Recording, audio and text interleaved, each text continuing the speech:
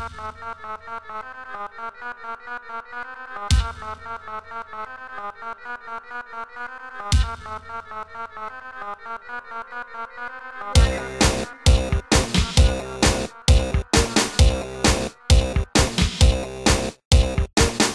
is interesting.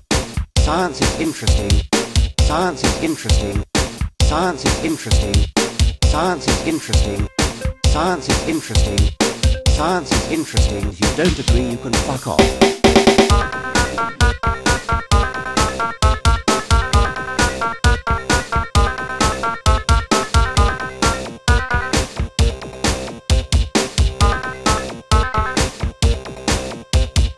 The God of the Old Testament is arguably the most unpleasant character in all fiction.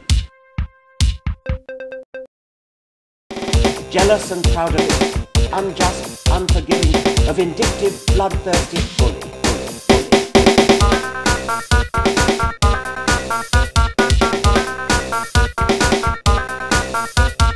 Misogynistic, homophobic, racist bully.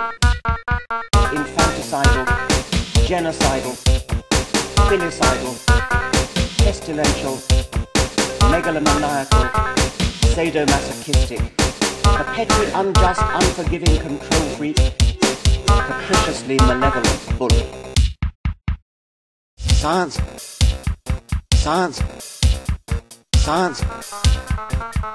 is interesting.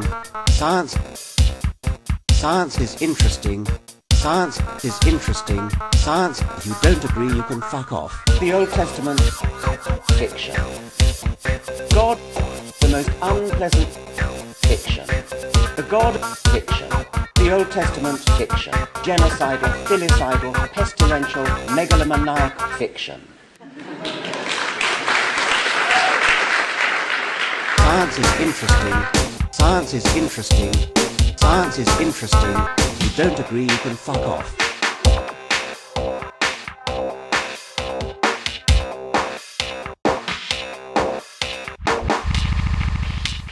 You're a professor of the public understanding of science, not professor of delivering truth to the public. And these are two different exercises. And I worry that your methods and how articulately barbed you can be ends up simply being ineffective. Yeah. when you have much more power of influence than what is currently reflected in your output. I gratefully accept the rebuke. Just one anecdote to show that I'm not the worst in this.